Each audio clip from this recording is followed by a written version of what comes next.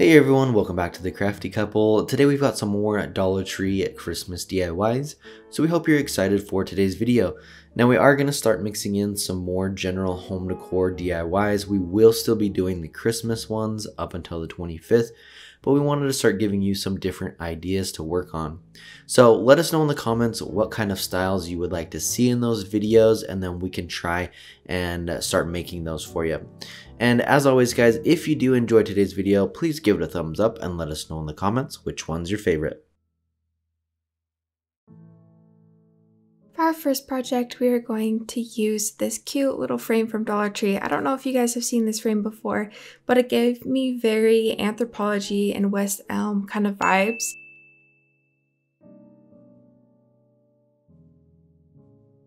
What I did was just take it apart, took the very back piece out. So there's two pieces of glass holding the paper in.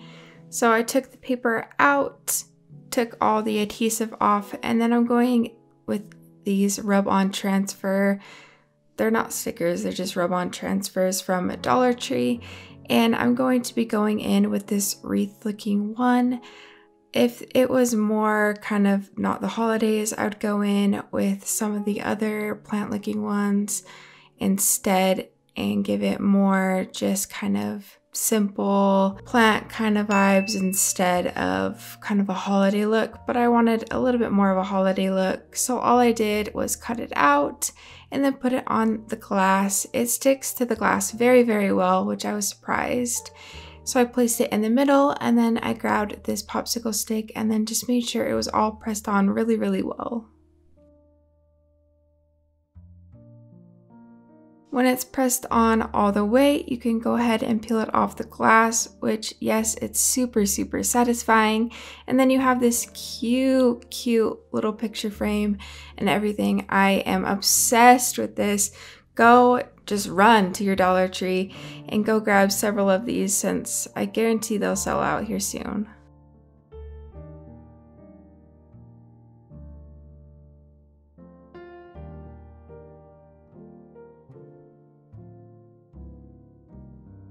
For this project, we're going to be creating the shelf house or tray house display, and I absolutely love how this turned out. Very sleek and modern design, so hopefully you guys love it just as much. And to start, what we're going to be doing is gluing these rectangle wood planks together. So they come in a pack of 6. We're going to need 8 total, and then I just put a quick line of glue there on the edge and then glued these together, and then we're going to do the same with another 2. This is just to initially get them to stick together, and then we'll go in and add some strength. Now, of course, we use the hot glue for these time purposes to get these videos done for you guys. I would recommend using something stronger for this project. With the dowels, there isn't a lot for them to glue to, so the hot glue can be a little bit more flimsy. So I definitely look at using maybe a wood glue or E6000. You will have a longer drying time, but I think that would work a little bit better for you. The hot glue still worked pretty well for me, and I'm very satisfied with how it turned out. So if you guys want to try that way, you're more than welcome. It just may not be as sturdy and hold up as long as if you use something different. And as you can see, once we had those 2 pieces glued together, I put that craft stick along the seam there to give that some strength. And then we're going to glue these together and do the same thing. Add another craft stick right along the middle there, just so that we're giving these seams a lot more strength and they're not as flimsy. Next, we can move on to our dowel rods. Now you will need 2 of the 12-inch packs, and I'm going to go ahead and spray paint all of these gold. And after we've created our 2 shelves with the 4 planks, we can move on to kind of creating the frame using these gold dowel rods. So the first thing that I'm doing here is I want these vertical dowels to be right on the corner, or as close to that corner as possible. So I held it up in the corner, and then I aligned this horizontal one that's going to go right in the front of that shelf. As you can see, this one you want to glue down not quite to the corner, because you want to have a little bit of room to where that vertical rod is going to go. So you want to glue it just off of that corner. As you can see, there's a little bit of a gap there, but you're going to glue that right on the front of those wood planks. And then once we have that in place, we can move on to gluing the vertical one and just put a little bit of glue right there on the corner and on that dowel that's in the front. And when you guys are gluing these pieces, make sure that they're dried. The last thing that you want to do is try to move on to your next piece and the hot glue or whatever glue you're using, it hasn't dried all the way. And then your dowels are slipping and they're moving around. So I would definitely give it enough time to dry in place before moving on to the next piece. And then what we're doing is we just are adding this side piece. Again, we're just gonna glue it right there in the corner. And then I worked all the way around. I found this was just easy for me. Maybe you'll find a different way that works a little bit easier for you. But I started in one corner and then I just worked all the way around this shelf, gluing each piece. And then when I got to parts like this and I needed to cut, you don't have to do any real measurements. You can just line it up, mark it, and then cut it where it needs to be to fill in those little gaps. Since the dowels aren't going to go all the way across there, you will need a little bit of a piece to go right there and fill that gap.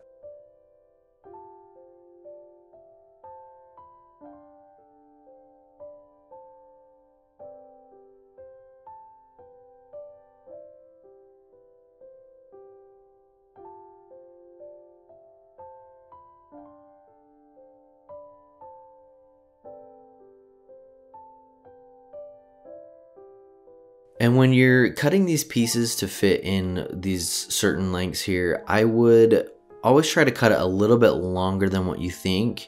Sometimes when you line these up and you try to cut it exactly how it is, they end up being short, or if like right here where you need to trim a little bit off, you're gonna end up being a little short and then you have a gap and then it just doesn't look as polished. So I would measure the area that you need and then cut it a little bit longer so that you can make sure that's gonna fit in there. Because you can always cut the extra off, but if you cut too much, then you're just gonna have that gap.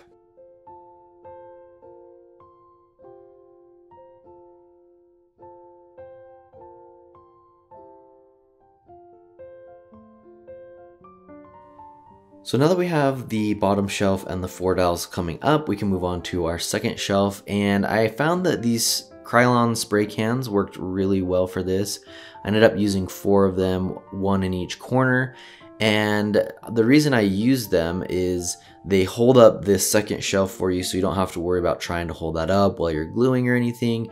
I felt like it was a good distance between the bottom shelf and the top shelf, and it keeps it just nice and sturdy for you. So if you want to recreate this and you've got some spray cans, that's what I would do. I think it will look really good this way when you're done, and it will give you that assistance to hold that shelf up for you. And then once we have that laying flat there, we can move on to adding the frame around this shelf. And I'm just doing the exact same thing as I did before. I'm just starting on one corner and I'm working all the way around until I meet up with that, and just measuring and cutting as I need to while I'm moving around this. One thing that I like to do as well, when I use the hot glue, I try to make it as minimal as I can in these seams. And then once my structure's completed, for example, this piece here, I'll flip it upside down, and then all of the seams that are underneath that you're not gonna be able to see when this is displayed, I'll go through and fill it with a lot more glue. So that will give it a lot more strength, and then you're not going to be able to see it. But what I like to do is do the very minimal amount at first, just so my structure's put together, and then go in after with more glue. And you could do that the same way if you wanted to kind of put this together with just hot glue and then go in after with like E6000 or wood glue. You could also do that. I know some people do a mixture of E6000 and hot glue at the same time. I've kind of heard mixed things, like sometimes it doesn't work or it gets a little bit messy. So let me know if you've had experience with that. I still haven't tried it yet. The system that we use works pretty well for us. So once we have our 2 shelves completed, we can move on to adding the top part of this house. And what I'm doing here is adding these little side pieces. I'm just going to measure the gap here and then cut the dowel and glue it in on each side, and then we're going to create the roof of this.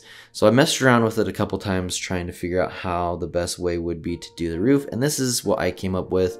So what I ended up doing is putting a little dab of hot glue on each corner here, and then I took both of these rods for each side, held them in place, and kind of laid them on each other until that glue was dried, and they seem to hold up really well that way.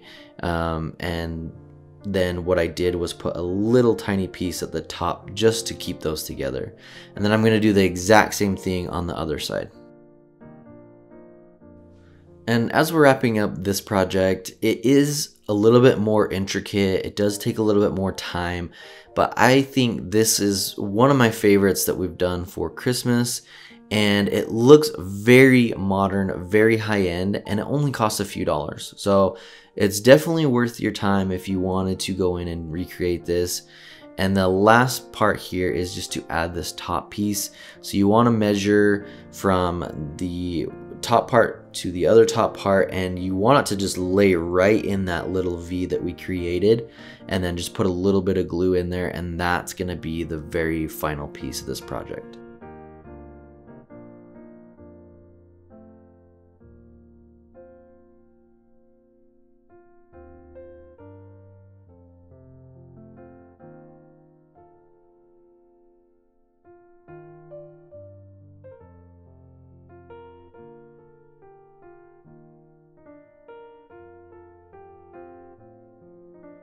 This last project, I'm duping something that I saw from Pottery Barn, and I'm taking these cones from Dollar Tree. They came in a 2-pack, so they're only 50 cents each.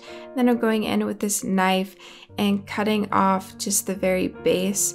So something that you can do is just try and get the very base part off so that you're left with the cone. It doesn't matter if it's pretty, because after I got that bottom piece off, you can go in with scissors and make the very bottom of the cone look very pretty and nice and round.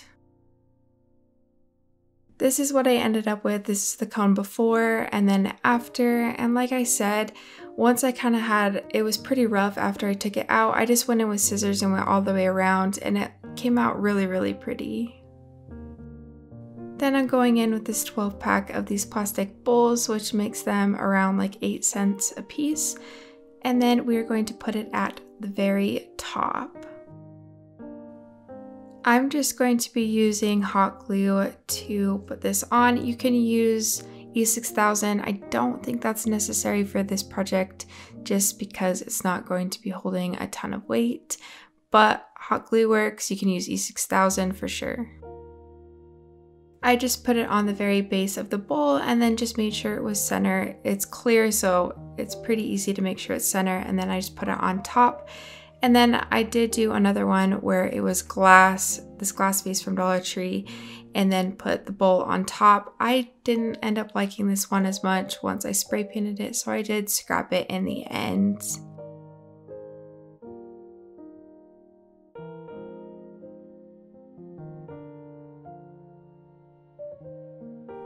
And then the final one that I'll be doing is very similar to one that I did in this video. I'll link it here, but I took this bigger bowl from Dollar Tree and then one of these smaller plastic bowls. They are not the same ones that I've been using. They're a different one that doesn't really have a lip, and I'm going to be gluing it at the bottom. I used hot glue. Once you put hot glue on this, it does stick pretty instantly. You don't really have time to move it around, so make sure it is center. And then I just flipped it over, and that's kind of how this bowl will be. I went in with this gold spray paint that we got from Walmart for all 3 of them after. Once they were finished, I was absolutely obsessed with how the duped one looks, and of course I'm obsessed with how this one looks since we did do this project before, and then this one just did not turn out how I wanted it, so like I said, we just scrapped it. But these two I absolutely love, And then, like how it is at Pottery Barn, I'm going to be putting a candle at the top of this one. Just make sure it is for decorative purposes only. Don't light it, just be careful. And then the smaller one, I did put the candle inside. Thanks for watching, guys. We hope you enjoyed today's video. If you want to see more of these Christmas DIYs, you can jump through right here and watch our Christmas playlist with all of our other videos. Thanks again. We hope you have a wonderful day, and make sure to subscribe and hit that bell icon so you can be notified every time we upload a new video.